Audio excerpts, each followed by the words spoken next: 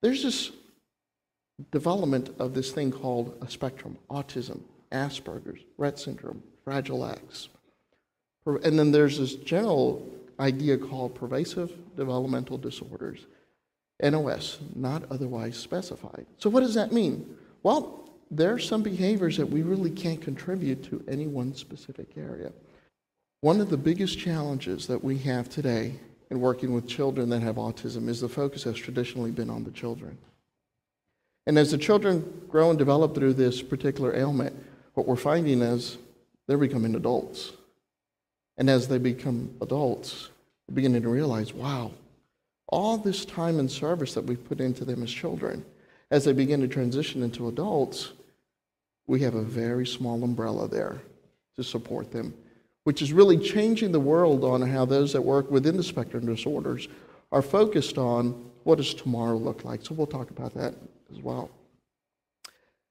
You know, back in 1912, a psychiatrist looked at what he thought was a disorder in which something does not interface with what the usual person does. This is an oddity. This is something very unusual. Well, initially, this particular idea of what this was in the Journal of Insanity, which you don't see much of that word used anymore, was the idea that this person obviously has some sort of separation from people to themselves. So it's a self issue. It's a self. Maybe they don't understand how to understand themselves. So Dr. Craner at Johns Hopkins University was the first actual person that was given credit for truly creating the diagnostic for autism. See, if we go to the previous slide, it turns out that what they found prior to this was actually schizophrenia. It wasn't autism. Autism was something a little bit different. Well, today, both Asperger's syndrome and autism in the DSM-4 are categorized as developmental disorders by impairment of communication skills, social interactions, restrictive and/or repetitive patterns of behavior. If you look at the idea of a spectrum, here's one of the easiest way to kind of demonstrate what autism is. Anywhere within this color spectrum, you can find any of the categories of what they call pervasive developmental disorders. There is no one definitive thing that says this is autism for sure without a doubt, because the characteristics kind of interflow between, so you can have different components. So you'll find that there's autism, Asperger's, Rett syndrome, and child disintegrative disorder. These are the different, most common that you'll see. You'll see also a few other ones, a little bit more genetic, biologically based, such as Fragile X disorder. So when you look at that, a lot of clinicians, as they go through the assessments with these children, they'll say, has some characteristics of autism. There's some characteristics of Retts. Retts is a little bit more physical in nature than autism. However, the characteristics are not so pervasive, so I'm not really sure that I could categorize them as being autistic. But let me switch kind of the mindset here for a second. In order to get assistance today, what do you have to have? Go ahead, say it a little bit louder for me. A diagnostic, right? Without the diagnostic, imagine, on average today, for a child to go through autism treatment, through what they call applied behavioral analysis, on average, per child, it's about $20,000 a month. I don't know about you guys, but I sure don't have that kind of money. Without that diagnostic, the governmental support, the private insurance support would not be there for that child. So there's that push sometimes that the parents make to say, oh, I need something, give me something. And that's where we get into pervasive developmental disorder not otherwise specified. Because they can't quite put their finger on what it is, but they know that the family needs help. All right, so these are the different types of spectrum disorders. So let's kind of dive in a little bit and look at each one. So on average, every day in the United States, 67 children will be diagnosed with autism. 67 children. Multiply that by day, by day, by day, and you can begin to see that autism in the spectrum is something that is increasingly growing and growing and growing. Now here's the question though. Is it growing, or are we just beginning to determine that it exists? Autism itself is categorized by impairments in social interaction, impairments in communication, and restrictive and repetitive behaviors. Along with that, you will find a lot of children that are diagnosed with autism develop obsessive compulsive disorder. They have an obsession towards an object or towards a particular element. 1 out of 110 children are being diagnosed with autism within the spectrum today, according to the CDC for 2010. If you go back a couple of years, they thought that it was 1 in 150. Even that has transitioned, and the numbers are coming down. Again, the question begs to ask, is it that autism is becoming more pronounced genetically? Is it that we are becoming more aware of what it is? Or was it always there, we just never knew it, and people are just being diagnosed with it more? What is it? It's kind of difficult to understand. So let's go into Asperger's. Asperger's is a spectrum disorder categorized by a marked impairment on the use of multiple nonverbal behaviors.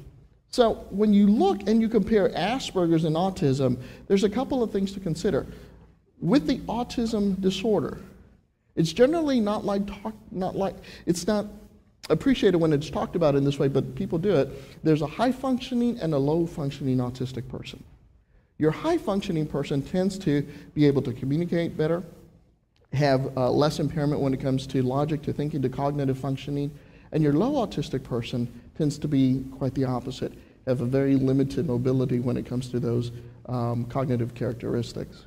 So you'll see that spectrum again. So here's the ironic thing is, within the spectrum, there still is another spectrum. And it goes to show how new we are into really attempting to find out what autism really is, how it functions, how it works, how it's categorized. Eye-to-eye movements, facial expressions, glaze, body postures, gestures to regulation, social interaction. There's a group that meets. It's at a location called Trey's House, and it's in the downtown area. And it's a group of Asperger's adults.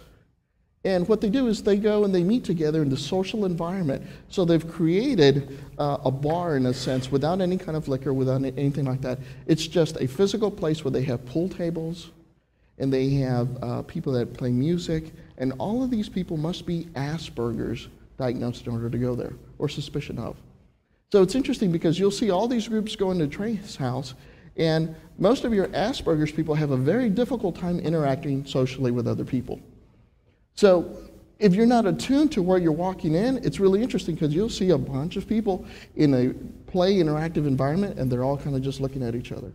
And even then, they'll kind of stare down, just occasionally look up and stare down. So you're wondering, okay, here's a social environment for them, but yet none of them are looking at each other. This is kind of odd. I've never been to a social place like this. Progression through the disorder, and here's a misconception.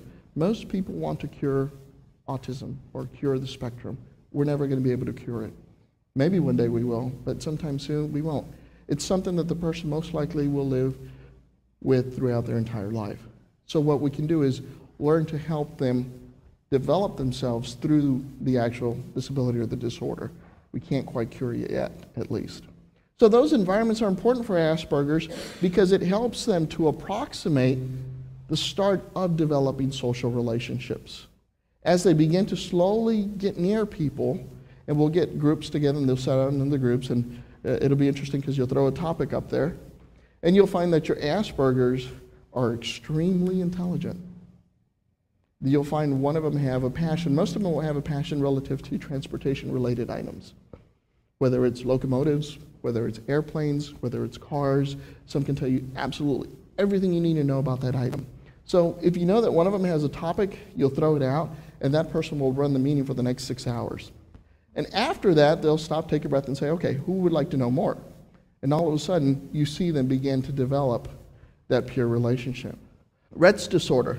This one, they say, is generally caused by a genetic mutation. Retts Disorder is a little bit different. This one's really predominantly in girls, young girls. You'll see most of the characteristics really take place during the second year than you will through the onset. Most common cause of severe learning disability in girls, and it's again genetic in origin.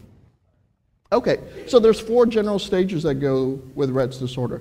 And stage number 1 is you'll see the early symptoms, not really that noticeable. You see general progression, general development in the child. May not make eye contact. The twist to that is they may.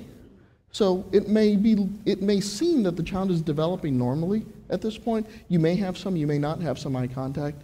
Not really much interest in toys. And what you'll find is handwriting is slow and head growth is slow, which is one of the key indicators there. So you look at that. Then you go into stage 2. This is where between years 1 and 4 you'll begin to see the rapid deterioration. This is where it significantly starts to change. You'll start seeing things like purposefully hand movements, inability to speak, hand-to-mouth movements. The child is like in a blank stare. You're looking at them, they're awake, but they're not there. And there's really nothing you can do to kind of pull them into you. They're just focused out into this other world, which is what one of the first diagnostics that they thought was, ooh, you know, that's schizophrenia, but it actually wasn't. It was to a certain point a form of Retts. You may notice episodes of breath holding, hyperventilation, trouble sleeping. They become very irritable. Well, the average child becomes very irritable, but you start looking for these other elements. As you go into the next stage, stage 3, this is generally where a lot of them will slow down and stop. This is where they begin to plateau. In stage 3, you'll begin to see the most predominant thing is motor functioning begins to decrease, and seizures will begin to significantly increase if they haven't happened in stage 1 or stage 2. You'll see some improvement in the child's behavior, less crying, less kind of irritability from them and so forth, but you will also see a greater interest in their surroundings and how they communicate with you. What they are finding in some Retts children is that their communication process is focused on one person, the person that works with them the most. So whether it's a behavioral therapist, whether it's a speech pathologist, or whether it's you as the parent or the professional, that connection may develop with you, but it won't necessarily be transferred to somebody else. So that's something generally to look at. Most of them will plateau within this area here. Some of them, however, will go to the final stage, which is stage 4. This is where they lose all ability to walk, all mobility to move, and almost a regression. And it's like a regression going back to the infantile stage, where you actually begin to see that everything that they had gained is now gone in reverse. So to a certain point, you lose all of that functioning that they've had. Hand movements may decrease again, and the spine, you'll see like a form of scoliosis begin to develop within them as well. These are all some characteristics that you may actually see that start developing when it comes to Retts. Okay, so now that we've kind of gone through that one, let's go through the childhood disintegrative disorder. This is very rare. You'll find that on average, you'll have a very, very small population, 1 to 2%, that actually get diagnosed with this particular disorder. Most often it's in children ages 3 and 4. It can go between ages of 2 and 10. The things that you're going to find the most that manifest themselves are expressive or repetitive language, social adaptive behavior, bladder or bowel control. These are the elements that are going to be dysfunctional within the child. Again, you're going to see a very small percentage of your population. Now, here's a pop quiz question. Can you have someone that has been diagnosed with pervasive developmental disorder, PDD-NOS, not otherwise specified? Can you have them have some of these characteristics without having the full diagnostic? Absolutely, and that's what's important to recognize, is you do not have to have the full diagnostic within the spectrum, within this particular disorder, to be part of within the spectrum. So you may have characteristics, and that's important to regulate because you do not always apply everything in the same modality. So children cannot be categorized specifically if they have some components of Asperger's, some components of disintegrative disorder. There may be a combination of all. So you have to be aware of that. Now that really kind of goes back to the labeling theory. All right, so if this child has these particular components, does then that mean that they are Asperger's for sure, or are they not? And how should I work or treat with the child? How should I speak with a family when they ask me, well, you know, my child demonstrates these behaviors, but also these, so are they autistic? Are they Asperger's? You know, what is it? I'm not sure how to categorize it. How do you answer that? That's a hard question, isn't it? That's a hard question because we don't really know. All we know is that it is within the spectrum, and that's kind of how we have to address it.